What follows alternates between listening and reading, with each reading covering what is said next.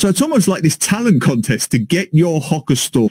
Welcome back to Saturday Mornings. We welcome now to the show Pier Luigi Sigismondi, the global president of Dole Sunshine Company. Pier Luigi, welcome. Great to see you again. Thanks, Glenn, and great to see you guys in a rainy day here in Singapore. Yeah.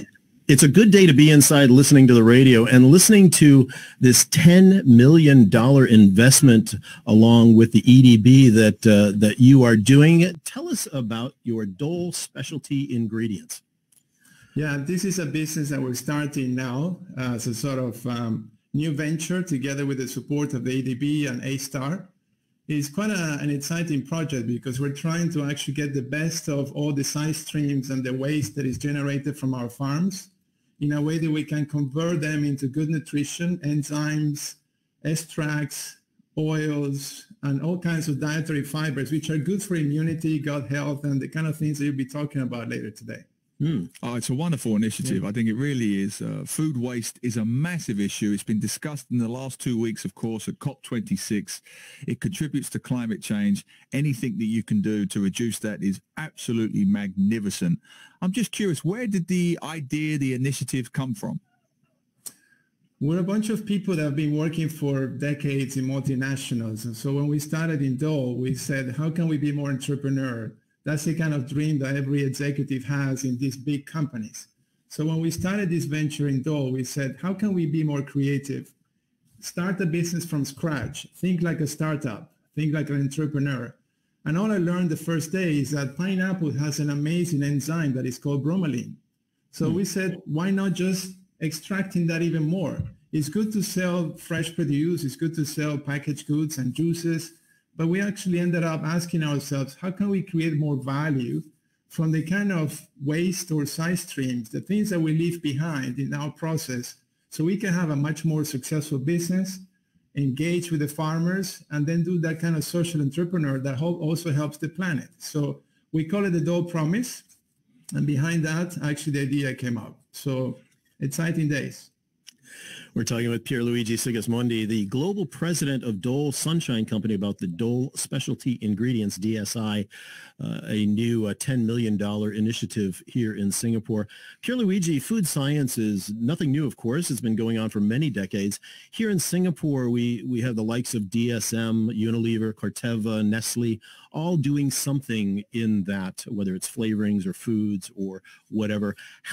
How does DSI, your effort, fit into sort of the topography of food science research and food science efforts in Singapore? There is a lot of fermentation happening in Singapore through the initiatives of the government, the 30 by 30, the EDB. Actually, next week, there is a major agri-tech initiative or conference where everybody's talking about how can we improve the health span of consumers. So all companies are actually moving to what consumers now want, which is to live better and longer. So the notion about converting your business into value-added products where health-conscious consumers really want to eat better and live longer is what drives food companies today to get into these kind of new spaces. Mm-hmm. It's actually something that has been even more amplified due to COVID. So people have realized that you have to actually think twice, read the labels before you actually end up eating processed foods or any kind of stuff like that. So we believe that we can be longer and successful in our business if we end up, working in these kind of products. And that's actually a trend that is happening in the industry overall. Yeah, and I mean, we'll get into supply chain shortly and how that's impacted upon fruit and vegetables even more and made the need to save as much of our food waste as we can. And just to recap for those who missed it, 1 million of bananas and pineapple waste from Dole's plantations based out of the Philippines will now be repurposed. It's a wonderful initiative under the Dole Specialty Ingredients, which you set up in Singapore. The headquarters are here in Singapore. Pier Luigi, why did you pick this place? Yeah, as I said before, this is the best place to be. The government is really providing a lot of support. You have all kinds of partnerships that are coming up with suppliers. A-Star is an amazing R&D facility that the government offers to companies to actually do research with great facilities in place. So Singapore is the hub for foods, and we believe that being here is actually quite a good place to be. There are a lot of initiatives happening, a lot of know-how coming in, a lot of support as well. And, I cannot imagine another place in Asia where you can have the stability, the government support, the talent, and that investment in research R&D that we see happening today, which will project us to the future. Well, it seems to be a mutual relationship with Singaporeans. We've just had an extraordinary comment from one of our listeners here, Pier Luigi, who says, A.B. Terrence says, the wife loves Dole bananas, literally refuses to eat any other, which can be difficult in our local supermarket. So please get them in every store because the wife wants them on her Christmas list. It's good to have fans, isn't it? And Raj Vikar also on Facebook Live, recycling, giving back to Mother Earth. Ian Chan, sounds like upcycling, reducing waste. All of these are such great initiatives. Let's pivot just slightly to supply chain, because a lot of this does come back to the challenges we're seeing globally. I know from your past history, you know supply chains as good or better than when it comes to food as anybody in this region. And what's your take on the current state of supply chain backups and challenges across Asia and, of course, going into North America? Yeah, it's one of the biggest challenges that we have right now. There is a lot of congestion, lack of lanes, which also come with significant higher cost. Not only you're paying 3-4 times more, but the delays are quite significant. So it's quite challenging to run global supply chains nowadays. And that puts a question about how much can you localize your production in a way that you can rely less into these international global lanes, which is something that we're working on. Also, consumers and people want to eat more closer to home, the kind of provenance foods that are actually good for them as well. So it's been a good crisis for us to have, because we've certainly been much more resilient.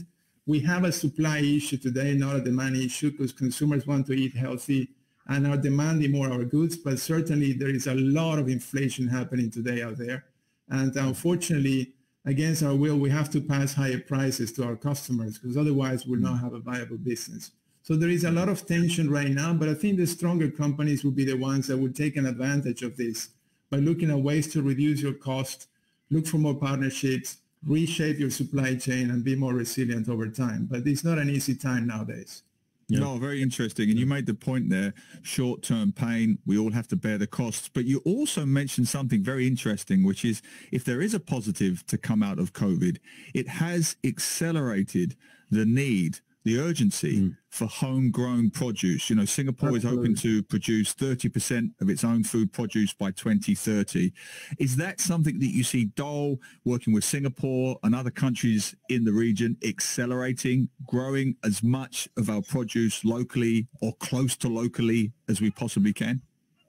We're localizing a lot of the product development and the R&D, but unfortunately, Singapore doesn't offer the kind of land and space for us to do the kind of verticalized agriculture that is typical of tropical fruits. It comes at a significant price, which will not make it viable for our people, for our consumers.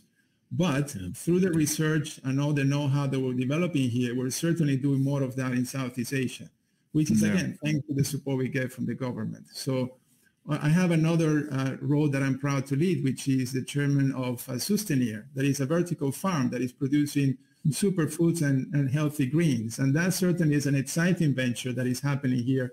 We're growing exponentially.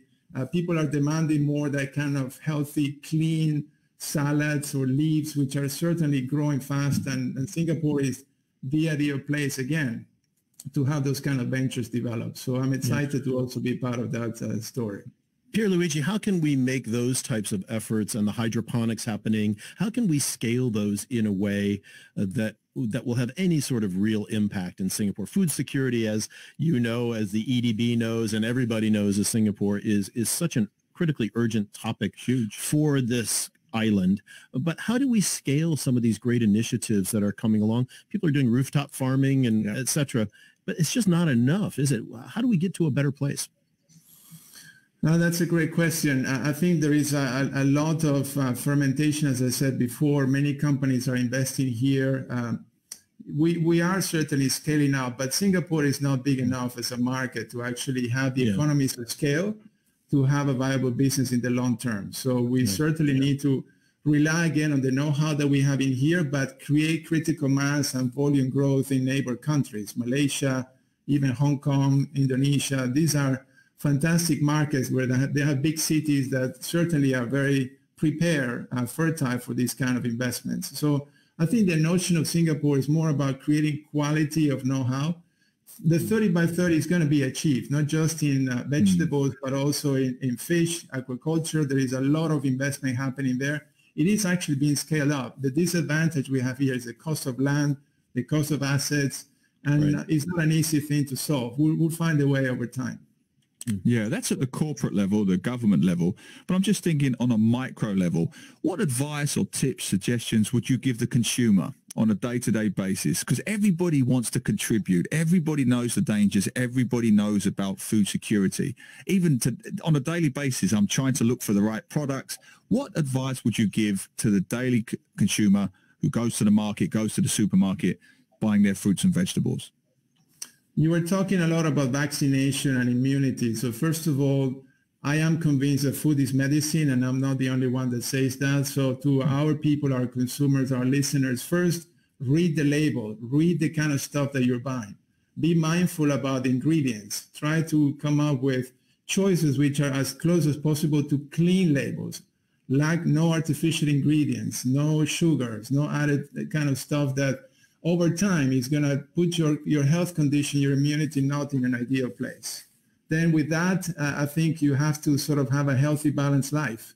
I am convinced that with good food, you can certainly extend your health span. And that allows you to live not only longer, but also better as well. So I think it's all about being mindful of the kind of treatment that you do to yourself by thinking twice. Ask the questions about what's behind this label. I mean, what kind of ingredients are you putting behind a hawker center when you actually go there? I think food is culture, food is fun, but food is also health. And I'm stating the obvious, but so many people, sometimes we just get carried away by how the product looks from the outside, but we don't ask ourselves twice, is this really helping me or not? So it's as simple as that. If you take care of yourself mentally, but also physically, I think food can actually help you to get along the way. Pier Luigi, thanks so much for being with us. We do have to leave it there. Pier Luigi Sigismondi, the global president of Dole Sunshine Company, talking about the new Dole Specialty Ingredients investment here in Singapore. Appreciate your time today. Hope you'll come on again and talk to us about future developments. All the best. Thanks again. Thank you.